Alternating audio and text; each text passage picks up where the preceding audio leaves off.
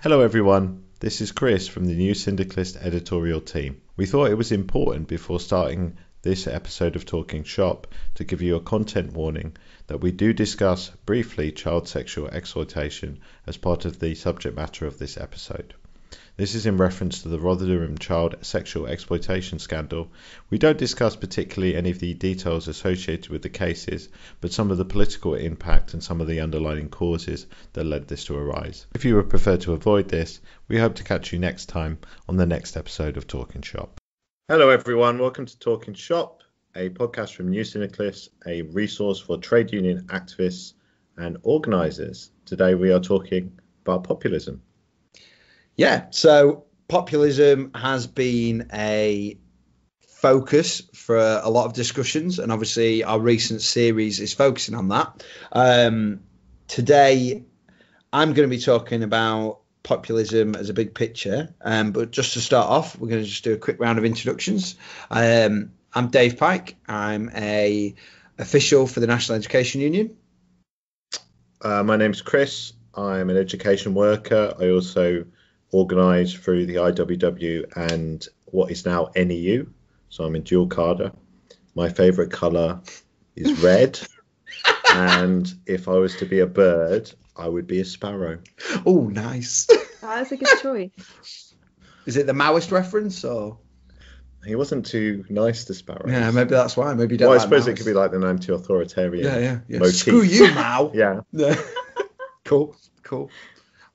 And I'm Lydia. I organise with the IWW in London.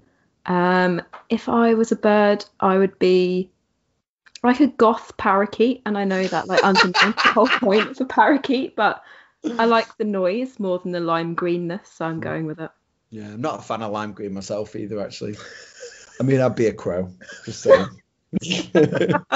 I'm so dark, man. I'm so dark. I'm just so metal. I mean, that's my entire aesthetic. Okay, so I mean, I'll start us off. Part of why we've been looking at populism is obviously the focus on the rise of populism. Now, the issue I have with that is I believe it's an obsessive focus, particularly of the centre of the political spectrum. When we're looking at the bigger picture, one thing that I think we need to take from that is maybe just take a step back and actually evaluate how influential populism has actually become. So one thing I did when looking at that was looking at last year's elections in Germany, where there was a real focus on Alternative for Deutschland, or AfD, really changing the political spectrum and having a huge, what was often called a political earthquake, where in actual fact they actually only came fourth, and their political influence didn't particularly increase. And actually in those elections, what tended to happen more was people just sort of shifted around in similar spots to where they'd already been. So, for example, one of the biggest losers was the centre-left Democrats, and a big chunk of their votes actually went to the Greens. So we should probably clarify that AfD is a party of the right in Germany, that it's populist, far right. I mean, probably comparable to UKIP, right? Not quite neo-fascist or neo-Nazi, but definitely anti-migrant, pro-national identity. Yeah, I'd agree with that. Yeah. So if you also look at Belgium and Luxembourg, the populist right, the gains of the populist right, is actually closely followed by progress being made by Green parties, who've in those three countries have also seen their vote share double. And I don't think there's a lot of people saying that the Green Party is a populist force, particularly. So what this means is across Europe, votes are predominantly staying put on the left or on the right, but just shifting from social democratic to more populist left, and from green as well, and from centre right to more nationalistic or populist. right. So there is obviously some shifting of votes, but they're essentially staying in the same place. I think overall the picture of a weakened centre ground is correct. So there is obviously a weakened centre ground, but I think despite the crows of political nobodies like Angela Smith and others in the independent group, which I'll get into in a bit more detail later, not bitter at all. People aren't crying out for a centre party. Quite the opposite. There's a mass abandonment of the centre.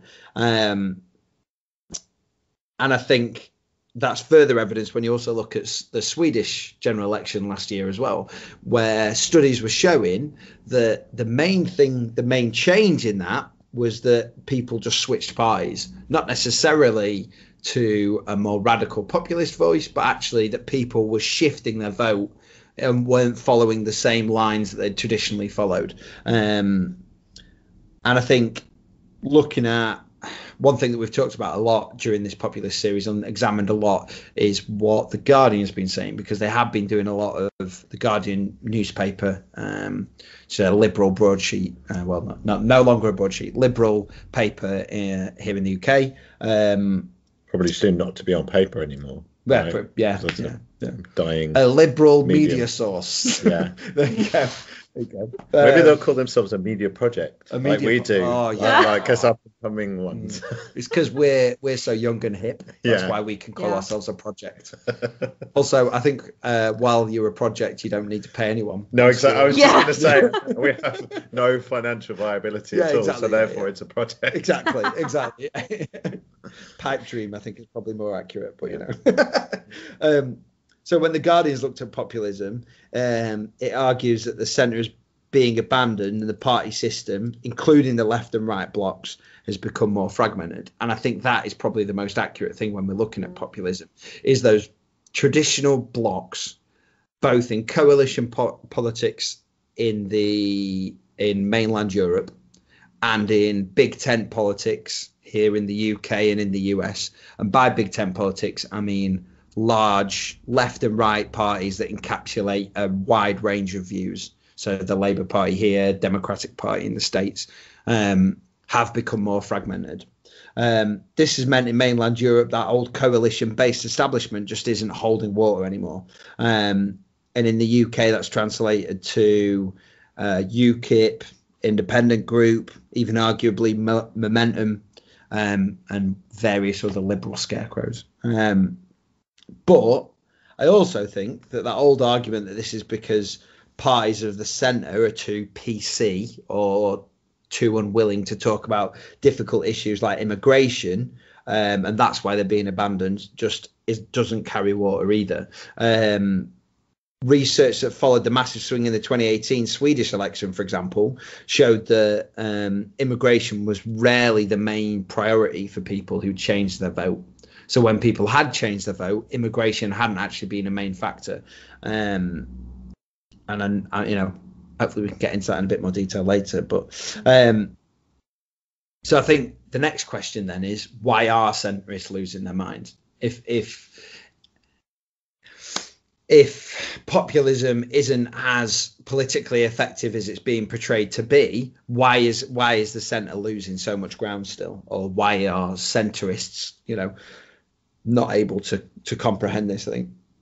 So it may not actually be fair to say that the populist parties are making huge ground because of these earthquakes, or that liberals are waiting for just hasn't happened in the electoral change, or for that matter on the streets, because obviously one of the more worrying elements of populism is the strength of the far right on the streets. Actually, I don't really think there has been that much of a strong increase on centre right on the streets, because we're still seeing that same nationalist and racist forces popping up at similar levels to where they always have, and collapsing in on themselves, splitting, starting all over again. It's not like there has been a bombastic increase in the amount of far right protests on the street.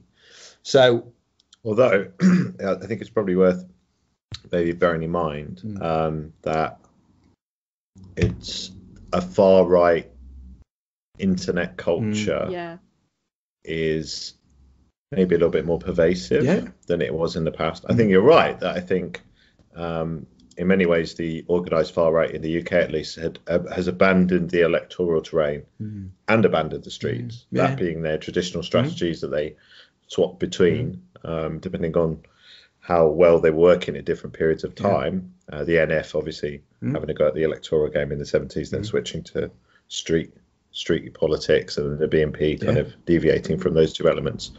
But this internet mimetic thing is a bit of a new phenomenon. And certainly in young people, I think it's beginning to have a certain effect, maybe not transforming people into political activists for those ideologies, but sort of digging into the common sense a little bit. And I think that I mean, maybe that's why we need to get into it in a bit more detail, because actually part of my criticism of the obsession around populism is, yes, people are shifting onto commenting a lot of things on the internet and all sorts of different ways, and that's true of the left and right. You know, that kind of clicktivism, that online activism rarely translates into meaningful realpolitik strength. It doesn't really have that impact that we would comprehend as real political strength. But what it does have is that societal effect, and I think that's where you're right there, is that it does have that strong effect, and it's hard to calculate what impact that's going to have in a longer term way. But right now, I don't think it is having the impact that the sort of academic centrists viewpoint is giving it. You know, I don't think it is having that impact. And I think one thing that we talked about in our editorial about that focus on great men politics just doesn't translate either. You know, those people don't exist. There isn't those great men or women of the centre or of the left or right leading these populist fights that have the same impact as previous generations. I don't think. You wouldn't put Trump in. I mean, I wouldn't like to call Trump a great man, but you don't feel that he fits that category? Interestingly, one of the things is Trump forcing the US to change that much? Yeah. On the grand scheme of things. On the national stage, is there that much of a difference on how the US operates? Yes, it's a change in language, but is it having that same impact that you would expect a populist leader of the 40s to have? You know, is it changing that much, or is it maybe coming back to this idea of a societal change? Yeah, that's a good point. I mean, he certainly sees himself that way, though, doesn't he? Like, that's what he's modelling himself on, is that kind of strong man. Yeah. Whether or not that's translating into anything radically different from like Bush, but is it not just different? Yeah, is it not just capitalism as always, just with less soft edges, really? And I mean, I think that's the point. Is I want to come back to is that actually nothing really that much has changed. What remains is the same cocktail of economic pressures that people face, and the forces of centrism simply not being able to talk to that anymore. So various different voices coming forward from the left and from the right, trying to come up with solutions for those same economic pressures that have always been there, and actually the centre not being able to not being able to say anything relevant anymore. So actually the question of populism, is it actually more one of a dialectical one? Is it more about language than anything else right now? Which would dovetail with Trump quite nicely, because I think that's certainly what he offers that's different, isn't it? It's a certain style of leadership and rhetoric that really is unprecedented. I mean, have there been worse presidents? Yes, absolutely. You know, Andrew Jackson, responsible for a policy of genocide towards indigenous people. That's pretty up there in terms of diabolical presidents. Actually, in terms of the policy agenda, with the exception of the wall, but I suppose the wall is just ridiculous, right? It's farcical. No one. I mean, in many ways, it's a joke, because actually, I'm sure Bush junior or Bush senior would have come up with a much more effective means of closing off the borders than a big wall that everyone can clearly circumvent and get round. And actually, Obama and Clinton in the various roles that Hillary Clinton in the various roles that she's occupied has had very militaristic approach to borders and migration. Huge investment in border security. At similar levels. And I do think that some of the the centrist and that kind of that side of the kind of the sort of the kind of the right of the Democrats and people that kind of broadly fall into that camp, they often seem like more outraged just by how vulgar he is than by anything he's actually doing. It's like they're horrified at the kind of aesthetics of it more than anything that he's actually doing, which I think is quite telling. Like they just don't know what to do. They just don't know what to do about it, and so all they can do is kind of say like, "Oh, he doesn't look like us. He doesn't sound like us." And that's the problem for them. Yeah, exactly. And you see a similar. I remember having similar criticisms of the left, the anti-fascist left in this country's approach to the EDL, where a lot of the criticisms of the EDL came down to, oh, look at them, they're all wearing tracksuits. This, and you just think, really, is the focus going to be the language that people are using? I'm more bothered about focusing on the actual practical impact of decisions that governments and individuals are making. And I think sort of coming back to Trump, one of the things that a new sort of way of looking at it has been to describe it as a new tribalism. I don't buy into that particular idea, but there's an organisation called More in Common, which is like a super liberal group. It's chaired by sort of very well-respected liberals, and they kind of buy into this idea that actually the reason Trump and other populists are being successful is because it's like a return to tribalism, which is more based around ideas of, I don't know, it feels more like snobbery to me than anything else, than actually making a realistic calculation of the economic pressures that drive people to vote in certain ways or change their mentality towards other people. I mean, it's certainly true in terms of finding the kernels of truth within that. I mean, tribalism it's a pejorative, isn't it? It's a way of dismissing that politics. In another area, you would call that partisanship, that actually we're seeing a split between left and right. And actually, for political systems, that's quite natural. It's about having values and arguing about those values. And what I remember through my young formative years, protesting the Iraq War and onwards, the absolute frustration of watching the political process institutionally unfold, and there really being a position about anything that actually throughout the late 90s, early 2000s, for about 15 to 20 years, there was an absolute consensus around these neoliberal social and economic policies. And that just was that was sort of hit on repeat for years and years and years. I remember politics seeming the same for a great period of time, and those dissidents within Parliament who managed to have a voice always essentially fighting against their own parties and being in a tiny minority. Corbyn being one of them and McDonnell being another. And street politics always having the same process of trade unionists or various other social actors basically saying, I can't believe a Labour government is doing this. I can't believe a Labour government is doing. And politics was like that for 10 or 15 years.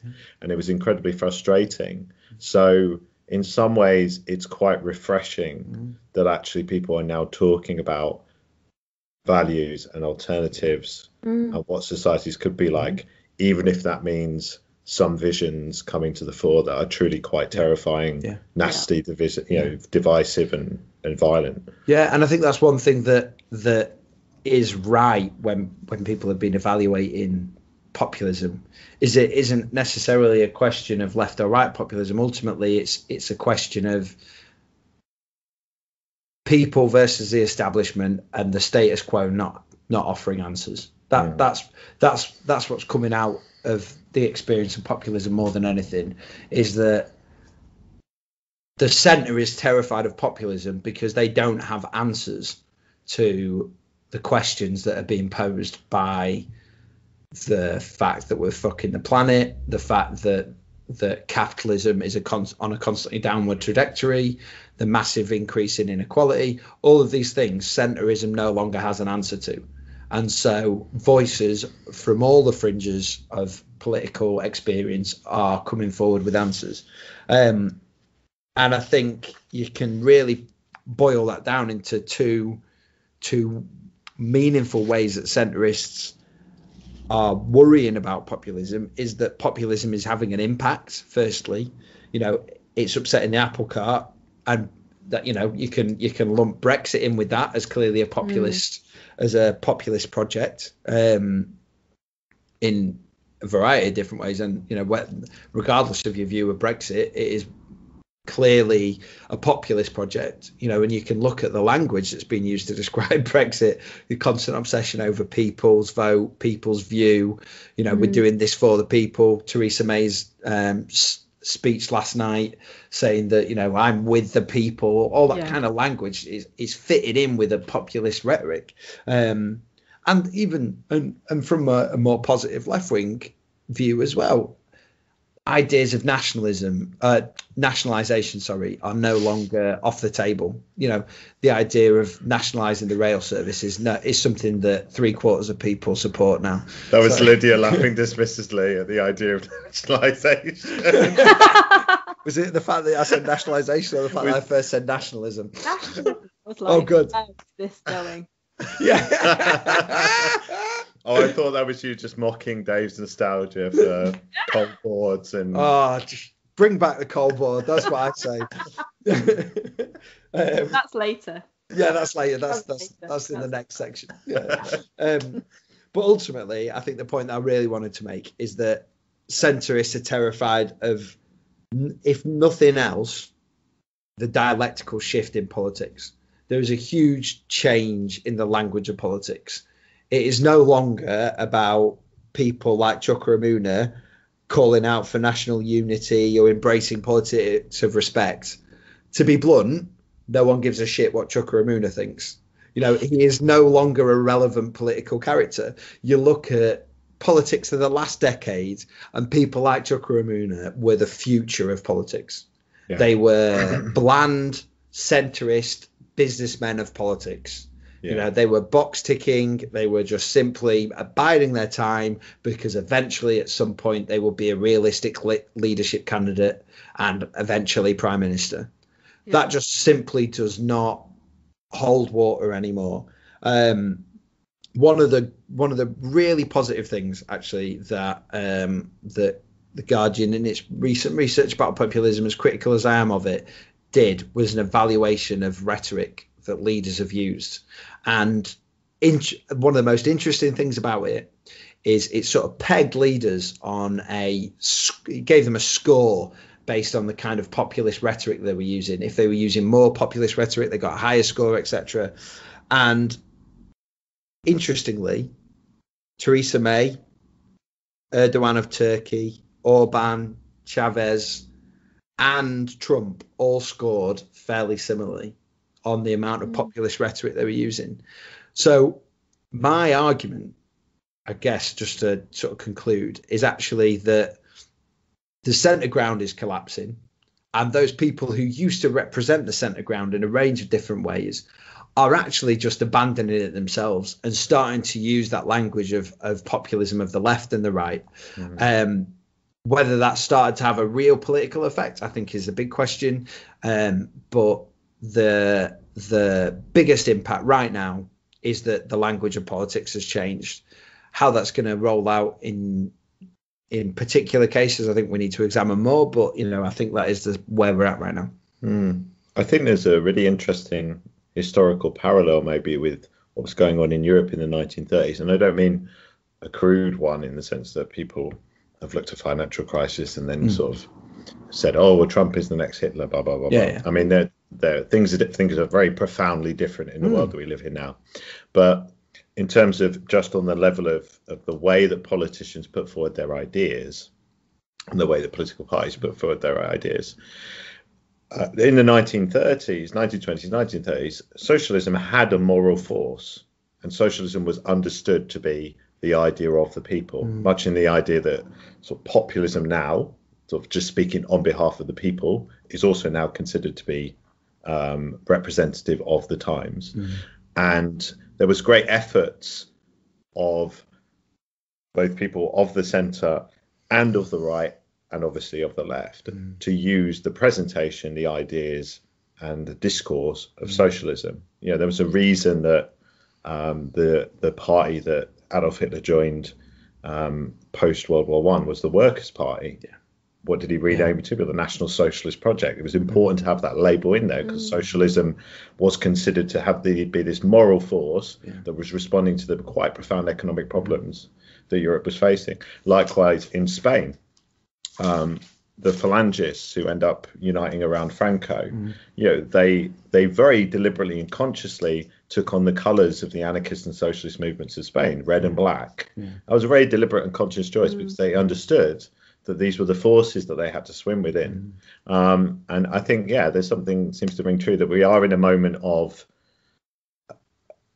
very deep and profound crisis in many areas, environmental and economic, and to some degree, in terms of how the politics is playing out, a crisis of globalization. That there are really kind of deep patterns and shifts that mean that the kind of globalized world we took for granted in the 1990s is by no means certain or guaranteed for the future. And that idea of people now adopting a language that speaks to the challenges of the people without really changing their policy. I think that's the fundamental thing, right? But speaking the language of it kind of makes sense to me. Maybe that's a good point to move on to actually looking at sort of digging deep and looking at the economics. Looking at the coal board. Yeah. Looking at the coal board. Oh, cool. So I'm going to do a Marxist now. So we've been do one Marxism. Yeah. Do one Marxism. Swimming around the superstructure for too long, and we need to now dig into the deep base of conditions and understand what the determinant conditions are. So it is profoundly challenging to really summarize the economic and social changes that I think have triggered the decline of centre ground that Dave has been talking about. So what the approach I decided to adopt was to actually look very specifically at an area that is familiar to me, which is Rotherham. I did my teacher training in Rotherham. Rotherham's not very far from Sheffield, where me and Dave Chris, what is a Rotherham? What is a Rotherham? The people of London cry. The people of Brighton have come out of their co-ops. What is this Rotherham I hear speak of? Magical land of Rotherham. Do they wear flat caps? They do, yes. They do wear flat caps. I'd never heard of it until Chris started researching it for this podcast. It's really interesting. So there you go. We all learn something. Every day is a school day. So Rotherham, I think, is very representative of a lot of the trends economically and socially that have been happening in this country over the past 20 or 30 years, but particularly since the economic crisis of 2008. It's also a particularly extreme example because the far right has done particularly well there. And electorally, there's been points where UKIP and the BNP, before them, British National Party, what we should classify as a neo-Nazi, pretty openly fascist organisation. Never really, they wore blazers and suits, but never really disguised the fact that they were a white supremacist organisation. People who wear blazers can't be bad. What? Almost had a breakthrough in this area, so a lot of troubling trends. So I think to set the scene, Rotherham has been an unbelievably consistent Labour seat for a ridiculous amount of time.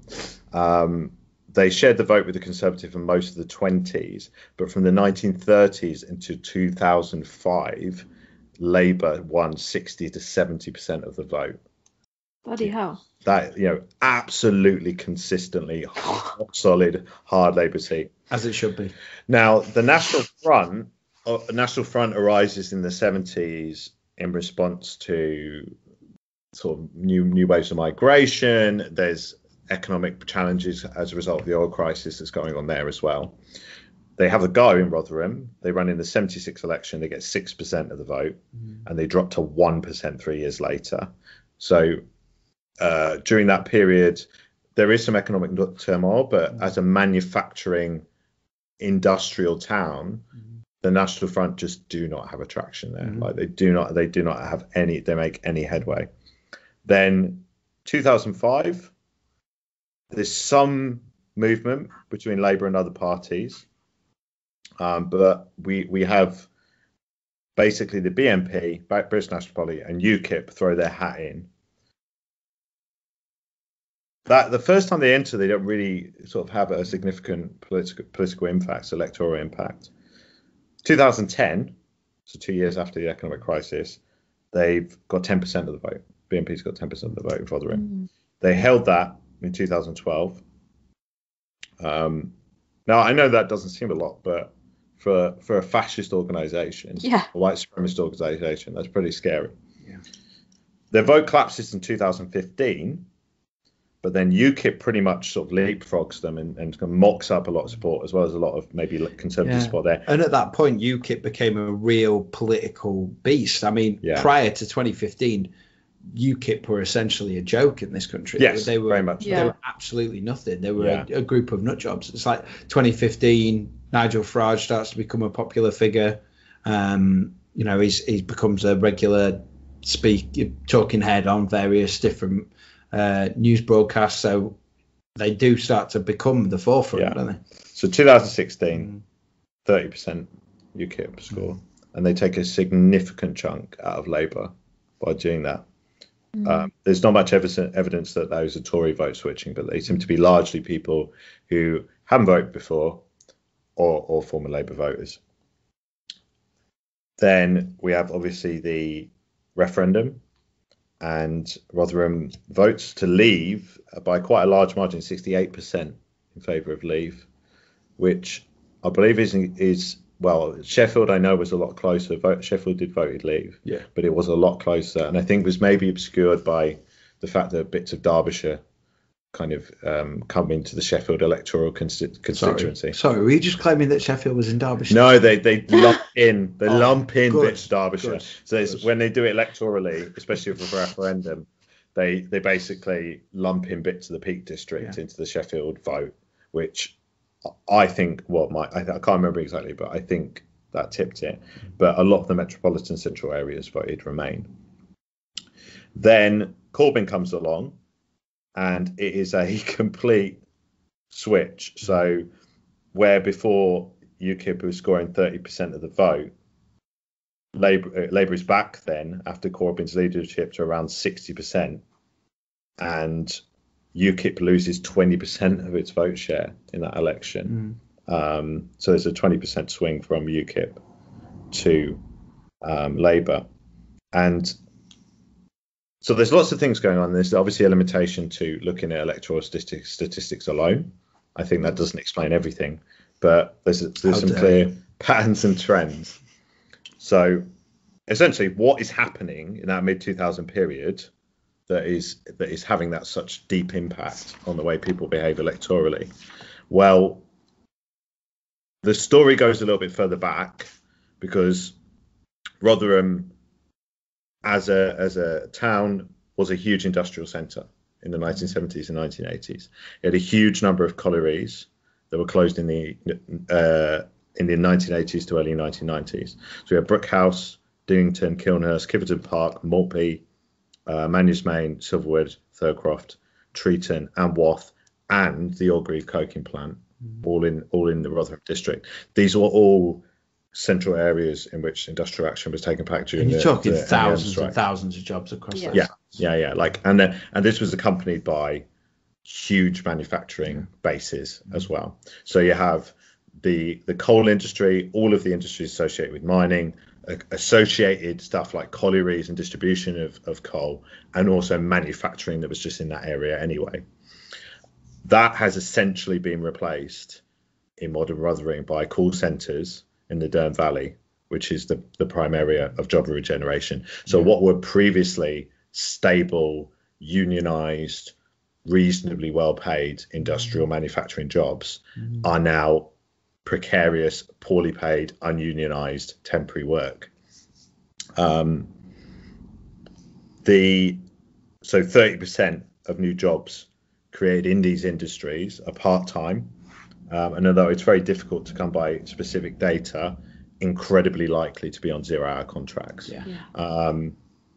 So there's been a clear shift in the type of work that's happening, the investment in the area, and that has a knock-on effect on the levels of poverty that exist in this area, which is then exacerbated by the financial crisis. So Yorkshire and the Humber was the 4th highest region in the UK for percentage of jobs paid below the minimum wage.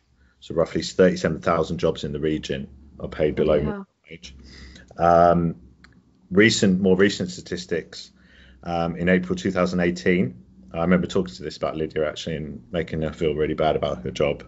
But in terms of sort of gross weekly earnings, there's quite reliable information about this out there. Employers and businesses are generally quite interested in this stuff. So April 2018, highest gross weekly earnings for full-time employees is City of London, on average of £1,054 a week. I want to cry. What? You're not earning that, are you? Well, this podcast obviously massively supplements my. Oh, it is, yeah. All the money we're making from this, but otherwise, no. Bankrolling our lavish lifestyle. Yeah.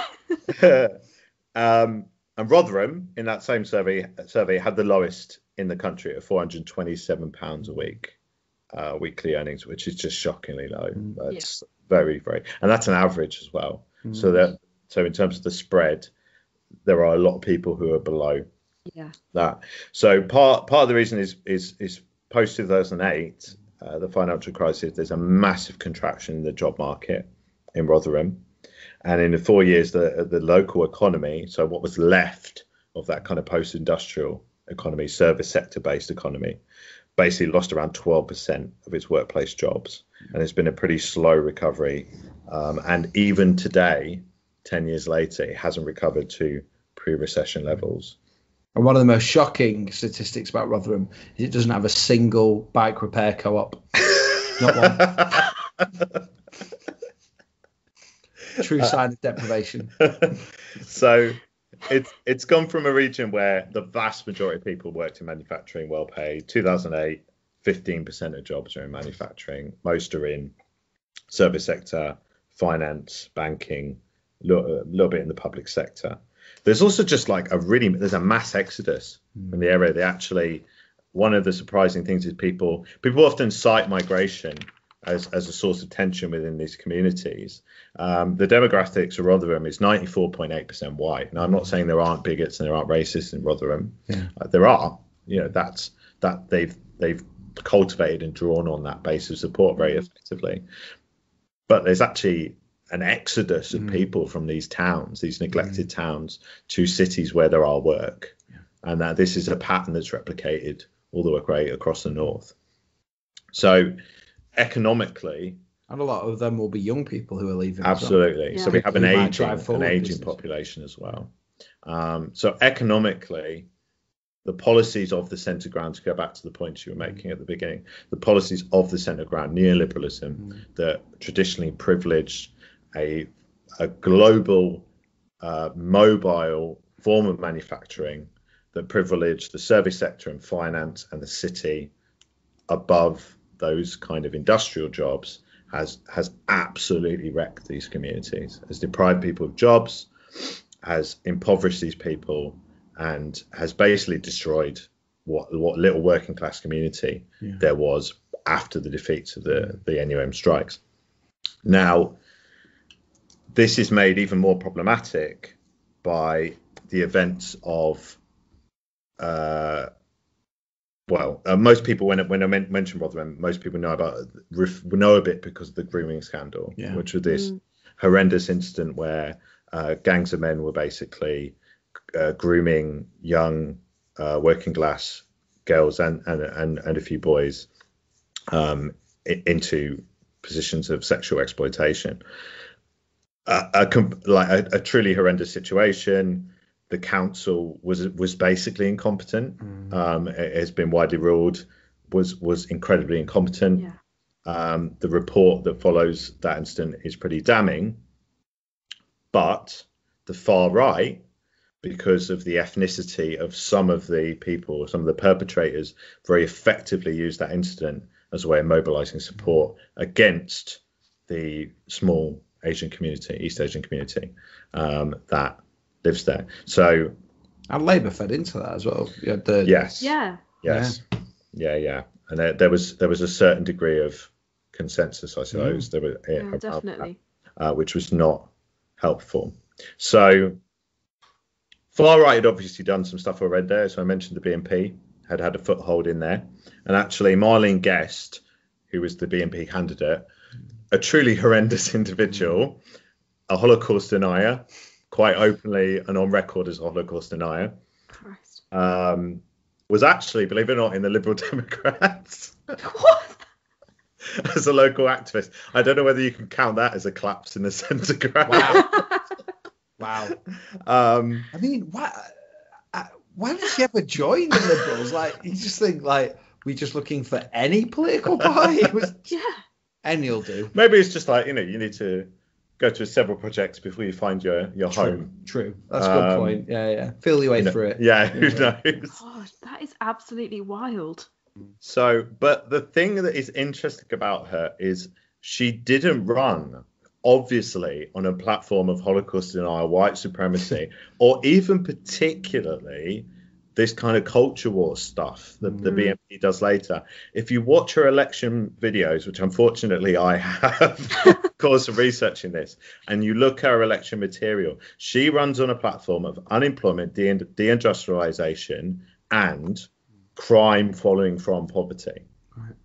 And it's basically making an economic proposition. She's standing, there's an interview with ITV News, and she's standing on a street in front of a dilapidated council house and saying, look, this is our community. This is what's happening to us.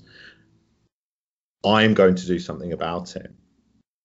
So obviously these people have underneath that agenda a deeply racist project, but the way she was saying herself to people was through this economic bid.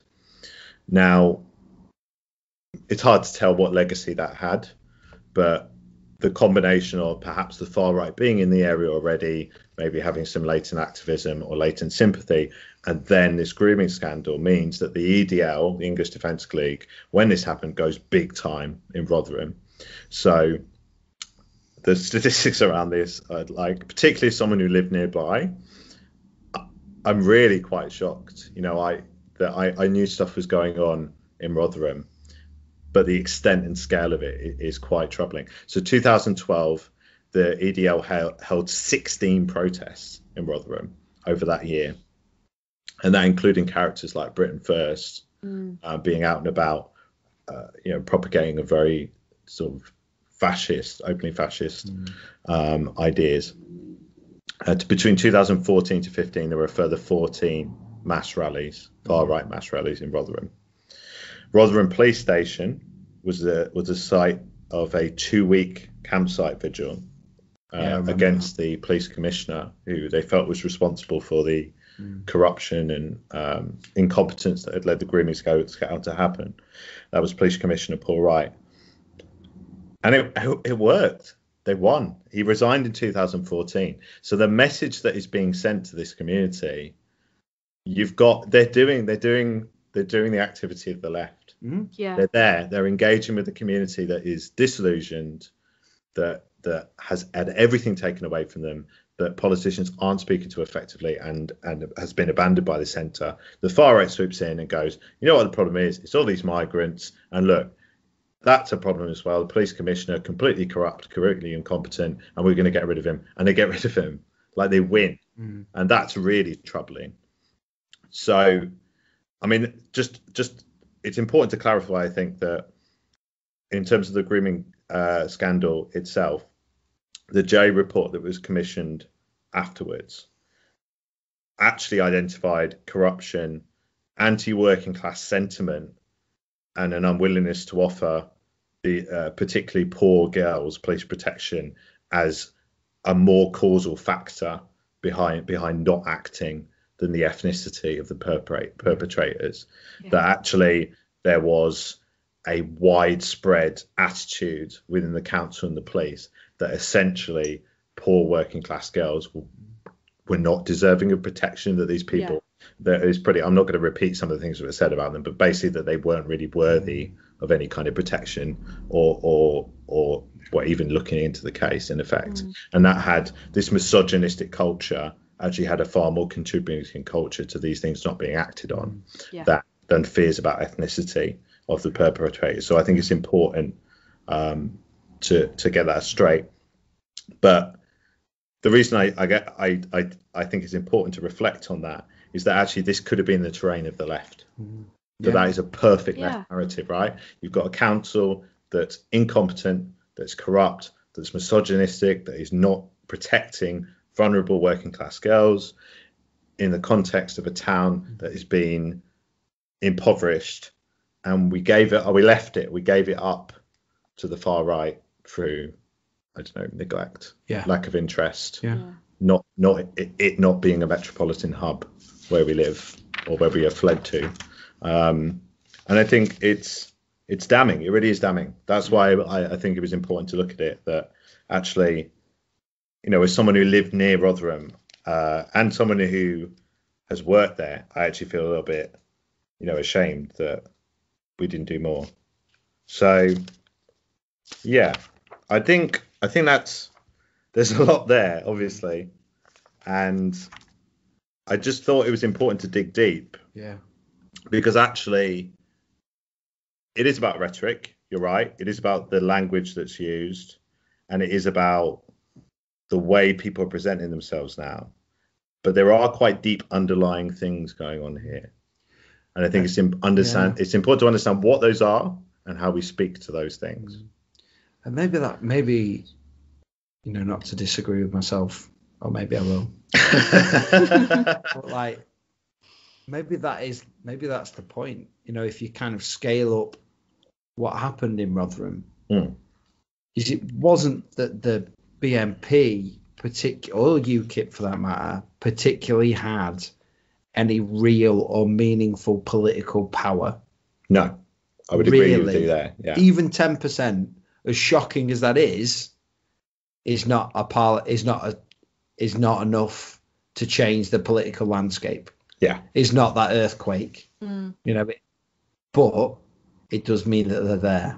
Yeah, and it means that they have that presence. Yeah, so that when that big news story breaks, and when even the Labour MP Sarah Champion blames particular ethnic groups for the abuse, they can jump on that because they're there and they're bedded in. They're not, you know, and maybe that's the most worrying element of this, is that. Well, it's the tactics we preach, isn't it? Yeah. Bedded organisers are the most effective. Yeah. And it's exactly, and that's the worrying thing, isn't it? Because what happens when there's the next crisis of capitalism? Yeah. Because is the popular left bedded in as much as the popular right? I doubt that very much. Yeah. And does it mean that, like in Rotherham with the sex abuse scandals and with the collapse of industry, they were ready to react to that because they were there? You could say the same for the right on a more global scale. more able to react because they're already there. And I think also can Empowering. rely on a degree of common sense and media support that is kind of doing their work for them as well. Yeah. I thought it was important to maybe add as a appendum that when I said to a friend of mine who's a Hope Not Hate organiser in Rotherham that I was focusing on Rotherham, and I mentioned the kind of trends and analysis that I was going through, he brought up the fact, and I think it's really important, that the fact that there's been a swing towards the Corbyn project does not resolve the underlying problems. That actually clearly, just because people are offered economic propositions to make their lives better, doesn't it suddenly make them not bigots and not racists anymore. No. It opens a conversation, and that conversation needs to be had. Yeah. And it's about engagement, isn't it? I mean, that was going to be my counter to that. Was yes, no, totally a swing towards a Corbyn left. As positive as that is not the end of a conversation. It's the beginning of one. Yeah. And that's one of the things that worries me about the reliance of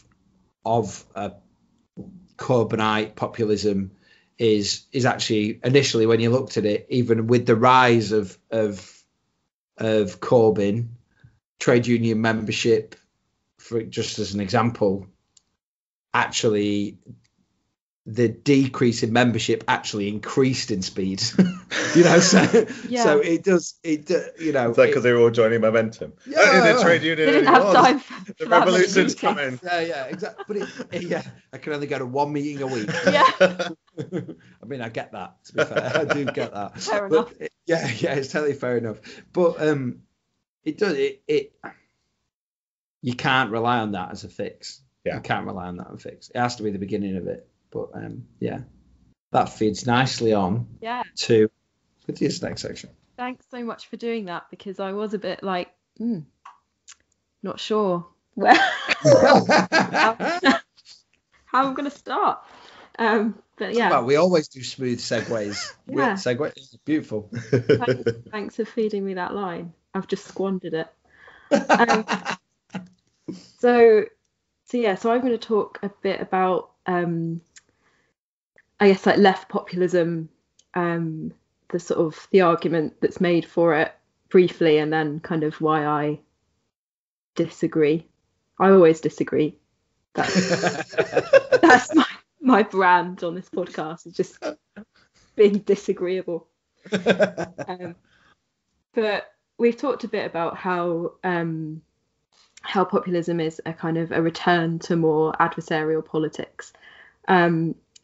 So Chantal Mouffe has recently published this book called For a Left Populism, and she identifies sort of the decades of this kind of centrist, consensus-based politics as being the kind of the cause of this current like crisis of democracy that people are saying is, obviously leading to the election of people like Trump and Bolsonaro in Brazil. So she's advocating a return to a politics that sort of clearly delineates an us and a them. So we can see how the right wing has kind of taken this and run with it. So in that formulation, like us is white British people and men, really, like it's very masculine. And them is migrants, people of colour, people that express solidarity with those groups. And the wild thing about this is that it allows someone like Jacob Rees-Mogg, who's like a landowning millionaire, to slag other people off as being elites. This is like obviously completely ridiculous. They've attempted, like right-wing populists have attempted to kind of reconstitute like the people and to include groups with like completely oppositional class interests. So, but like really, whatever like FBPE, Remainer, centrists and liberals want to believe. By the way, like I am also not a Remainer, but somebody that voted Remain. Just it's You're like, not officially a Ramona, or I'm not a Remainer. I don't identify as a Remainer. I did. Want to make that clear. I think those people like to talk about the kind of, it being kind of ill-educated working class people that caused Brexit. Like in reality, the people that pushed it over the line were southern middle class people. Private renters and people with mortgages on the whole voted to remain. People that owned their homes outright, people that don't have mortgages, voted to leave. And they did that like alongside social housing tenants.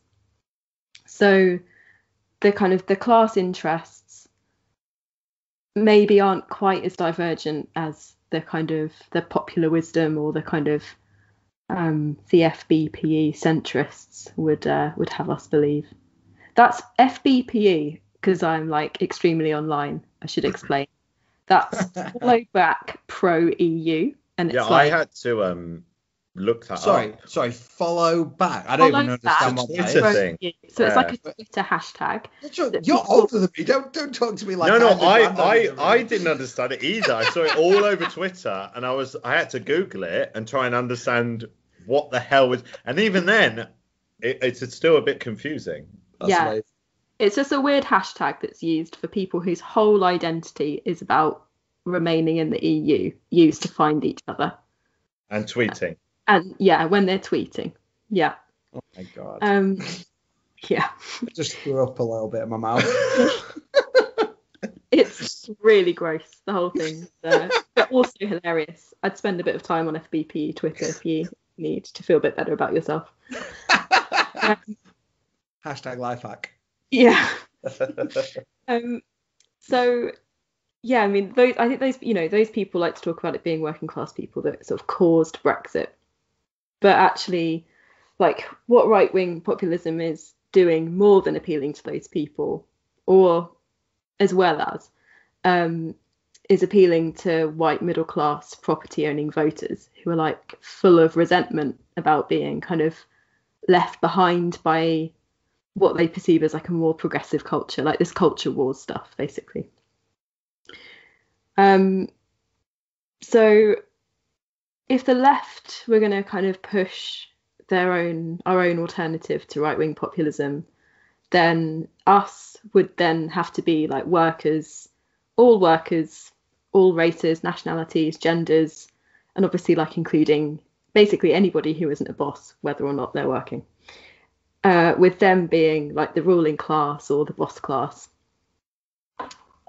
People that support left-wing populism, like specifically a parliamentary project, would suggest that the us is kind of pulled together by an economic offering that speaks to their material interests. So like things like job creation through infrastructure projects and investment in public services generated by increased taxation for the rich. And the hope is that doing that, you'd kind of drag in everybody that would materially benefit from those policies, regardless of their broader politics around race, migration, gender, or sexuality. And they'd hoped by doing that, they could create a large enough constituency to elect a left-wing leader, like, for instance, Jeremy Corbyn. I feel like very uncomfortable about this argument. I think we need a left that's like habitable for everybody, that doesn't gloss over issues of race and migration and doesn't dismiss them as identity politics. I totally agree that a lot of the kind of the rise of or the increased popularity of the Labour Party and people joining the Labour Party, I think is more interesting than people voting Labour. People are entering spaces where they can like have conversations about these issues and have their minds changed or learn. But what I don't think is going to happen is that we're going to win over these right-wing property-owning reactionaries. And I say we, I am not a Labour member, which is probably going to become clear in a minute. As will my membership. Yeah. The episode ends with a fight to the death. I think Yeah, I mean, I think those people are this group of kind of middle class property owning, landlords, a lot of them. The depth of their resentment is is pretty incredible, and I just don't think I don't they would rather see the economy tanked and migrants sent home. Like that's their position. They weren't motivated to vote for Trump in America or for Brexit here because of like grinding poverty and years of austerity. Like, like some people were, like Chris was talking about in Rotherham. Like you can see how people, like obviously people have been like completely let down. Like it's not possible for them really to like live under those conditions. These are people who are fine, and they're motivated by something that can't be offset by a left-wing economic offering.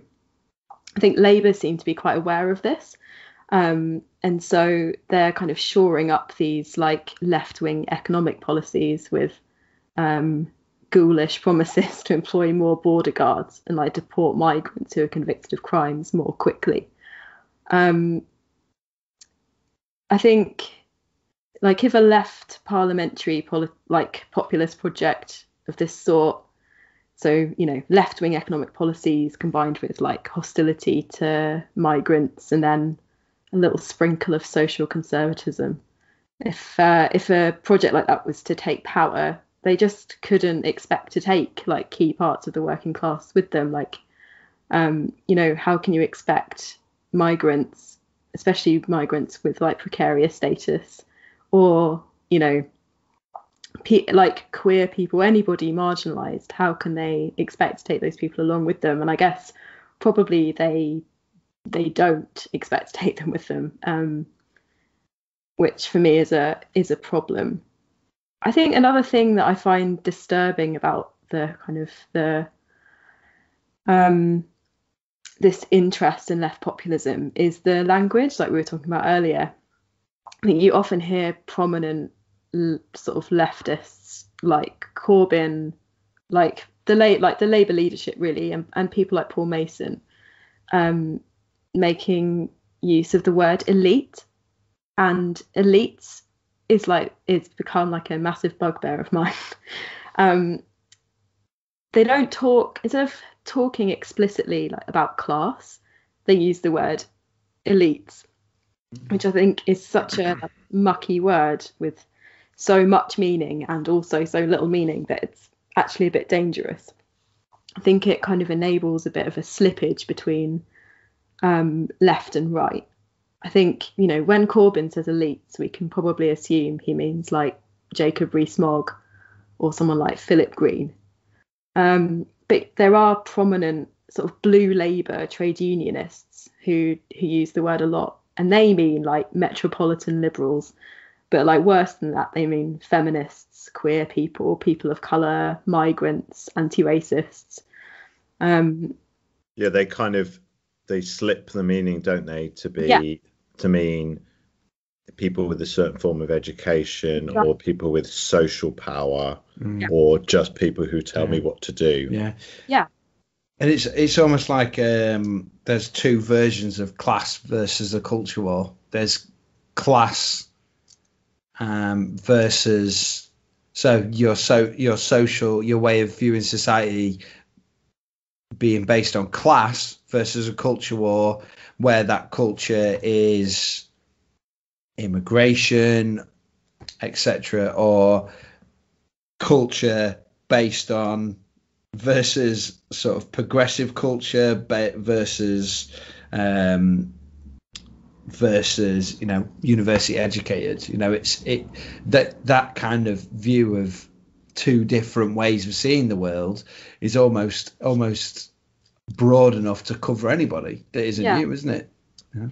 So I think because there's an opportunity, I think, that's being lost, which is like increased class consciousness. Like if people were clearer, like, and by people I mean like people like Corbyn and then people like Paul Mason, who were like people listen to and have a platform, were clearer about like talking explicitly and clearly about class, Like that would be, I think, that would be useful, but they don't. They use the word elite instead, and I think, yeah, they don't, and it allows this slippage, which I think is quite dangerous. And there's like a couple of weird things about that word as well that like are mainly just feelings that I have, but are maybe worth mentioning, which is like, I think the people that certain parts of the kind of the blue Labour left are talking about when they use that word, they're positioned as like oppositional to this like desired culture of like white masculinity.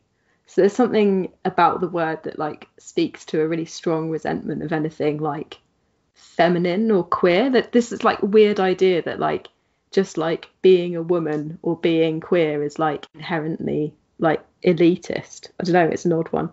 And also that like I think that is also where anti-Semitism lives. Like the word elites kind of stirs up this kind of conspiracy theory stuff, which often gives rise to anti-Semitism. And I do think that this is maybe one of the reasons that we see this like quite complicated anti-Semitism like crisis, or I don't know, whatever you want to call it, in Labour at the moment. I think it isn't helped by this slippage and this use of unclear language, and I think they're missing an opportunity to talk very like explicitly about class. Yeah, I mean, I understand the pull of like populist movements. Like it feels like, oh, if we did this, we could maybe win, and that would be nice. Like it'd be nice to win. It'd be nice to forget about like all the like contradictions and challenges and all of those things, and just be on top. But I don't think it's like viable or desirable. Like it's not an alternative, I don't think, to like grassroots mass movement building. I mean, on that particular point, and especially in terms of what you're saying about the difficulties of using that, I think you unpack it very well in terms of it being problematic for many, many reasons. But one of the big blind spots that tailoring your social change entirely around this idea of elites is actually, certainly in terms of my own experience as a trade union organizer and activist in the IWW, in NEU, the people that cause my members and my workmates the most stress, anxiety and bother are not elites. They're actually the thing that causes people the most issues day to day is the structure of their workplaces, and the management that they have to interact with. And actually just saying, oh, it's the rich bastards at the top, this is the fact that the organization of society is also making people profoundly miserable and is the source of our problems. Yeah, absolutely. And I actually also perhaps misses that experience is also radicalizing if used in the correct way. That as an organizer, someone's discontent, anger and frustration with work can be transformed into something profoundly transformative through collective action. And I'm going to do a second Marxist. Oh yeah! Oh nice! You're going to do two in one day. And more importantly, treat yourself. That economic power is the transformative lever of changing society. By initiating social change at the point of production, distribution, and exchange, that's how social and political change happens. Yeah. I mean, I always find myself in a weird position because ultimately, as you would have hoped from the name of our media project, I am obviously a syndicalist. But despite that, I am also a Labour Party activist. And it is always an interesting contradiction, maybe in my own politics, that absolutely I see the real way to change for people to, change for themselves, to improve their own lives, is through strength in their own workplace, through organising with their workmates. Absolutely. But I think making a change to the overall political picture on a national level matters. And that's why engaging with parliamentary politics, I don't feel is contradictory. But the difficulty I have, Lydia, is that ultimately I agree with everything that you said. That is the real difficulty. There isn't enough discussion of class. There isn't enough discussion of class politics. It really does weaken the argument for a progressive labour force when they don't talk about class enough. And actually, and I think it kind of echoes back to our earlier discussion about the language of socialism having that strength in the 1930s. Because that's Chomsky's phrase, moral force. Yeah, I think he's absolutely right. Yeah. That is absolutely lacking from left populism today in the UK context, to stress, in the UK context.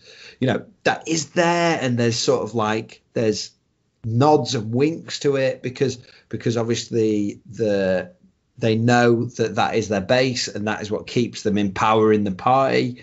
But it is only nods and winks. There needs to be more of an emphasis in pushing that forward as a real political force for a moral change in direction. And unfortunately, I think the anti-Semitism argument brings that out in the Labour Party because people don't want to have a serious conversation about everyday racism, about the fact that it doesn't matter how fucking right on you are or how cool your list of books in your house is or whatever. It doesn't matter. You're still capable of being racist in some way or saying something that you shouldn't. And actually, there is going to be anti-Semitism in the Labour Party because there is anti-Semitism everywhere. And we have to face up to that and have real serious discussions about it if we want to be that moral force. And it needs to be something that changes inside the Labour Party as much as anything else. But that's maybe because I'm a glutton for punishment. I'll keep on going back and trying to do that. Yeah, I thought you were just going to give empty platitudes. I'm quite impressed you put forward a robust defence. I thought you would say, sorry, I believe in trade unions, but Jeremy Corbyn. That was my second point.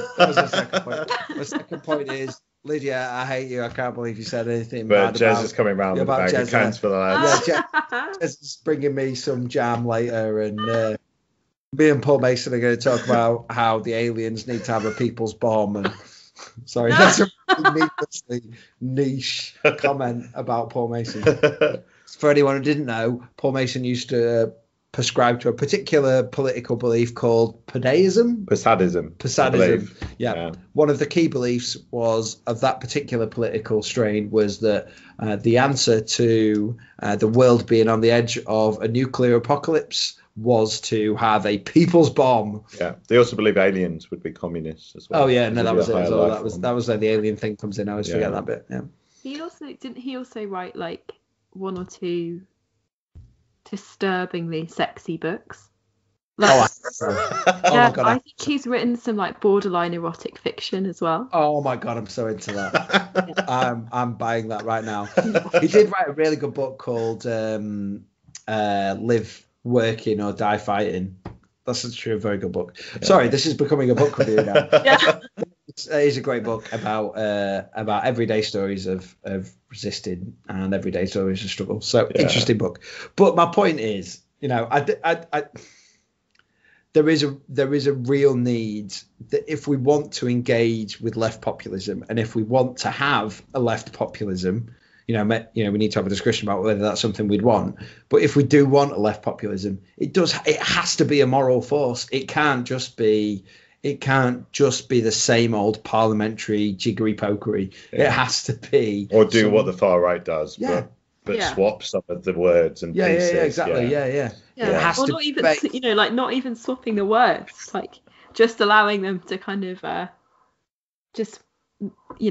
get all squashed together in a disgusting mess that allows some of the stuff that I read when I was writing this was just like, extremely disturbing to hear, like people from, people that describe themselves as socialists, literally writing like, oh, if you say that a child should have parents of 2 different genders, you'll get shouted at, and that's wrong. Like, this is the kind of shit that these people are coming out with. Yeah. And it's just, that's indistinguishable from something that somebody on the right would say. Yeah. Like, it's the same message. Yeah. And I suppose it's that unwillingness to challenge common sense, to kind of fight the culture war on the right side, and try to abstain from that. And that's just not going to work. It's just not going to work. These like we said before, these economic propositions start conversations. They do not solve the problem. Yeah. So I'm very much with you, Lydia. I don't think the solution to the kind of challenges that Rotherham face is going in, aping what the EDL and BNP are saying, but saying bring back all the coal mines. I'm saying we need to engage. Dave's skeptical about that point. I'm saying we need to about the coal mines, that is. I should clarify. It's about engagement and having those dialogues and having those conversations. I mean, I think they should just build loads of factories. Just love factories. Well, they have quite a high-tech manufacturing base. It just doesn't employ many people, which again is a problem with British manufacturing. That's the problem. More shit jobs. But, like, on a larger scale. The problem is there isn't enough like guys walking around in overalls anymore. That's the problem. That's what I miss. Or maybe that's just what I find attractive. I'm not quite sure. It's a really hard call. I mean, just to kind of, I know we've spent a lot of time, and we probably ought to bring it to a close soon. But in terms of this fraught relationship between syndicalism or just trade unions and political parties, obviously that's been played out for a number of different theories and ideological sort of schemes and ways of approaching it. But I think there were certainly people who had a very radical vision of what trade unions could achieve, and also was simultaneously open to the idea that political parties could be used pragmatically to open up a certain course. Big Bill Hayward is maybe an interesting example, not necessarily advocating that point of view, but just an interesting example that someone who felt it was absolutely necessary that the base of power of working people was their union, and that strong unions were the lever of true social change, but also recognise that the political sphere could maybe be used occasionally to pragmatically support or open up space for those projects. The reality of that was kind of basically sitting awkwardly in both projects. In the industrial workers of the world, his union in the States viewed quite suspiciously and with animosity by the more anti-state anarchist elements. Within his socialist party, seen as an anarchist and a syndicalist and anti-state. Maybe that's okay. Yeah, that's an okay place to be. I don't know. Yeah. That is exactly where I sit. That's a more modern interpretation. You just need to lose your eye in a mining accident now, and then. I mean, I would prefer not to. But, I mean, if it is absolutely necessary, then we all have to make sacrifices. And then die of alcoholism in Russia. I mean, that probably will happen. You do get buried in Red Square though, which is quite nice. Oh, cool. All right, no, worth it. Worth it. That's fine. No, I really feel like, I just feel like we ignore the political sphere at our peril. And I know that's not the position you're advocating, but I kind of come back to other examples. I know we've talked about this in previous podcasts, but when the Occupy movement really sort of kicked off, and a lot of the left ignored it and just sort of poo-pooed it, and were like, that's just not something to be involved in. It's not proper politics, etc.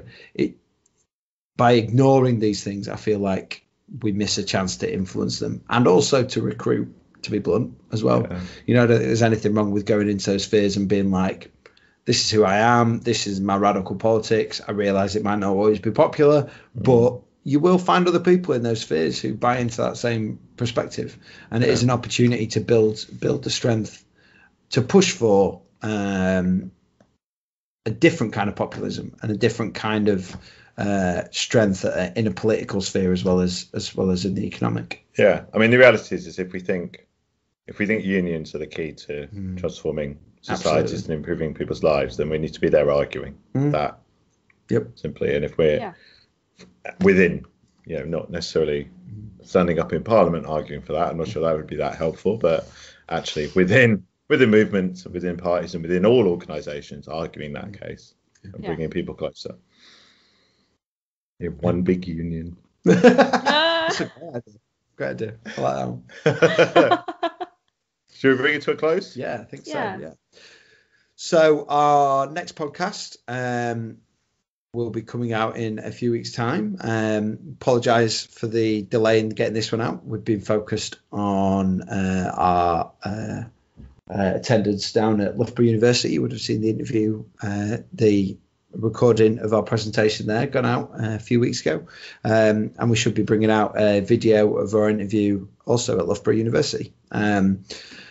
So thank you for listening and listening to our nonsense, and we'll be speaking to you again soon. Bye. Bye. Thank you for listening to Talking Shop, a podcast by New Syndicalist for trade union activists and organisers. If you'd like to listen to previous episodes or review our other content, please check out our website, newsyndicalist.org. You can also keep updated on future episodes by subscribing to our podcast via Acast, iTunes or Stitcher. While you're there, why not leave us a review to help us find more people like yourself? If you have a suggestion for future content, would like to submit your own ideas, or would like to discuss any of the ideas raised in this or previous episodes, please contact us at newsyndicalist@gmail.com. Thanks again. Bye.